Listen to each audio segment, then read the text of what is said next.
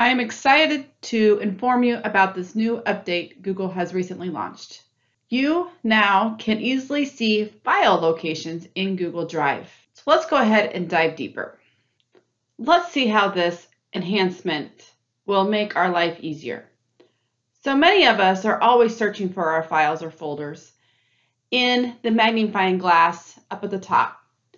So you can always search that way, and I strongly encourage you to always check out the advanced search. But I'm just going to focus on this particular update at this time. Many of us will start typing the keyword of the file that we're looking for. In this case, I'm going to go ahead and start typing the title of the document that I'm pretty sure that it's called.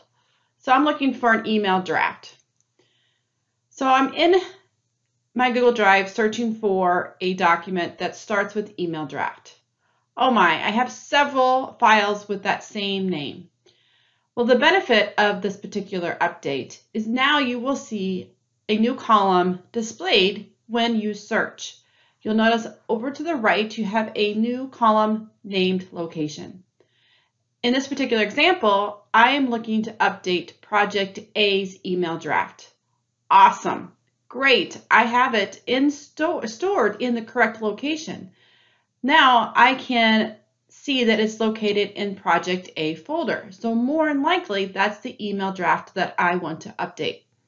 So you can see when you hover over the location, it is a particular file that was shared with me and is stored in Project A location. Now that I've located that file, I have many choices to make.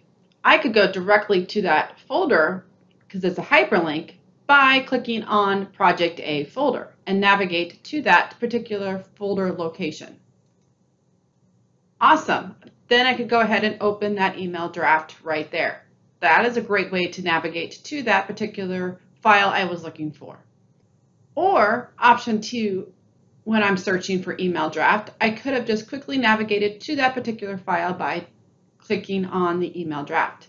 I'd also like to remind you of the recent update with a new keyboard shortcut to quickly open that file is go ahead and click Control Enter and I will be able to open that file as well. Last thing, I can't help myself, but I do want to remind you that there is another valuable tool right inside your Google Drive infrastructure. We always encourage users to check out the eye on the right-hand side.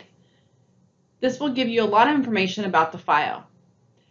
One of the great things that it provides you in this eye screen is who it is shared to as well, plus the location. And don't forget about the activity display inside that eye screen as well. Enjoy this update and find your files quickly and easily with this new update. And don't forget to check out the resources below. Thank you.